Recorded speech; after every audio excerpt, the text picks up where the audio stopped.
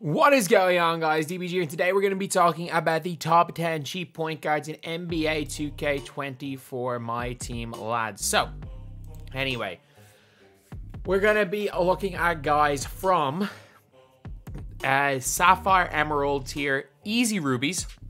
And that means that like CP3 is allowed, Sam Merrill's not, because Sam Merrill's a little bit more difficult. Really easy rubies. And yeah, that's what we're kind of looking at more so than like just going for all gold. So Sapphire is the highest tier that we can use, because like, let's be real, you get a Sapphire in like 2 hours of playing, so it's not that bad. 10k an hour is more than achievable. So anyway, we're on to number 10. We're into the golds, and at this stage of the game we still haven't gotten a great amount of cards, but at number 10 for cheap is Damon Jones. 300 salary, so really cheap, perfect for salary cap right now. 89 3 ball, pretty decent release. His speed's not terrible and his height's not terrible either. So that's the one thing you have to look at, is that he's got a couple of nice shooting badges.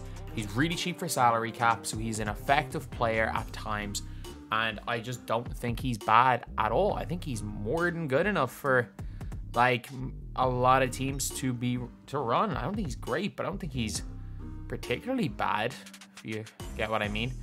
But it just shows us how weak these start of this list are. I don't even have numbers 9 and 8. So number 9 is gonna be, let me just search. Where is it? Position point guards. It shows how many of the guys that I have. Number 9 as far as cheap point guards go is gonna be Russ. I actually kind of like Russ. Like at the start of the game when I was using this guy, he was very effective. So he's not the worst three-point shooter in the world. He'll hit wide open. He's got 81 speed. His defense isn't great, but it could be a lot worse if we're being honest. And 68 driving dunk's a little bit iffy, but still not too bad, especially with a salary cap of 300. He's going to be more than usable as your like third string point guard. He's fine on the floor, and for really cheap, he's here. And then we've also got actually a shooting guard. I was trying to find him. It's a shooting guard, and it's a lower tier version of what might be the best point guard in my team, Kyrie Irving.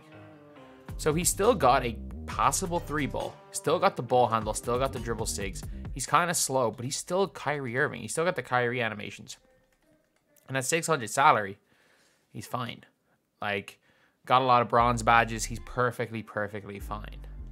And now we're getting on the cards that I do have all of them for the last players on this list. I love how the simplified menu just made everything more difficult, but doesn't really matter.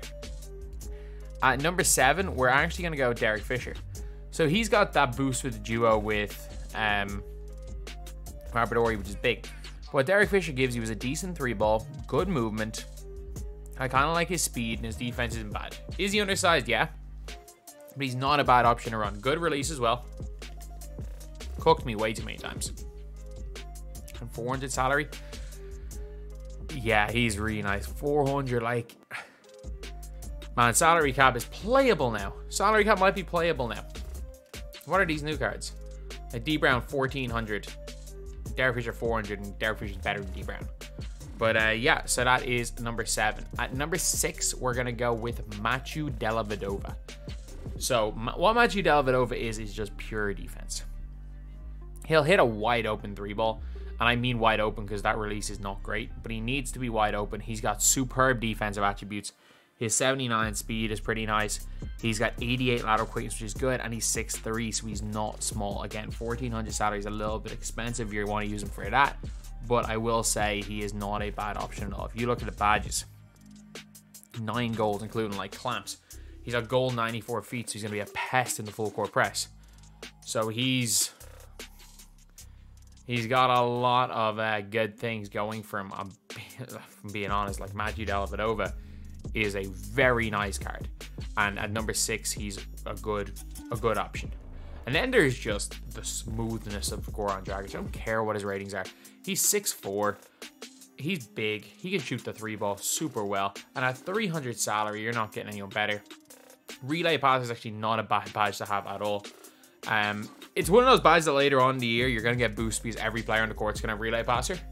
So, like, moving the ball is going to be effective. But he handles the ball well. He passes it really well. No, not really any defense, but he's 6'4", so he's got some height. And for me, he's really not bad as a cheap point guard. Then, a really easy agenda that I've not done yet. Okay, so I got Duckworth, I got Max Strus. Let me sell my Duckworth that I paid legal tender for. Let me sell the World Be Free that I paid legal tender for. Okay, cool. I got Marcus Smart. I did not even... I just haven't looked in this menu in so long. But, yeah, so... It's CP3. Like, CP3, 7 layups, 20 assists to Warriors players, 30 and 10. It's a super easy one. Like, you're getting him in a half an hour.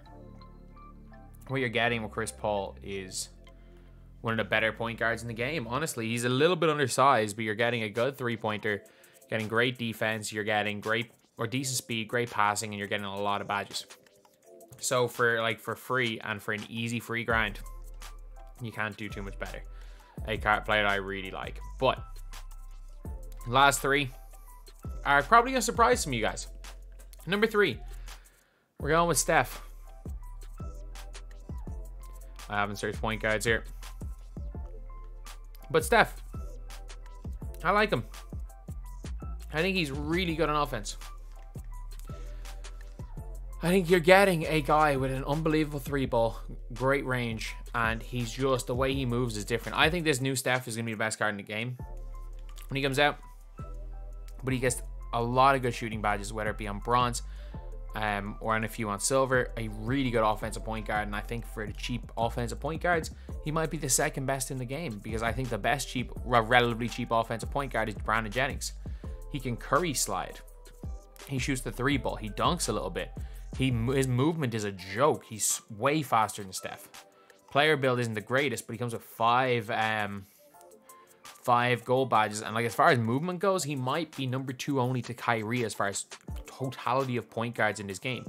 What a freaking card in Brandon Jennings. I'm telling you guys, he is a must pick up if you're looking for just to have fun with a point guard and you're on a little bit of a budget. But for me, the best point guard in the budget is he here? Charlie Ward. Charlie Ward. So Charlie Ward has got a great 3-ball of 81. He's 6'2", but he's an absolutely lockdown defender. He's got like catch and shoot, comeback kick, clamps. His release is unbelievable. He has the Harden shuffle, which not a lot of guys have. An unbelievably quick release. Great steal and perimeter defense. Great speed, ball acceleration, and lateral quickness. He's literally just Dellavedova without the broken release. And you might be saying, oh, he's only a gold. The guy does have an Evo. So how do I even see this? Edit player, it's automatically on Derek Fisher. Like, what? How is this easier than the Evo tab? Charlie Ward evolutions. So all you have to do is score 25 points with him, and he gets a boost to speed. He gets a boost to passing, I guess. And he also gets all of these badges upgraded. So he gets a lot of great defensive ones.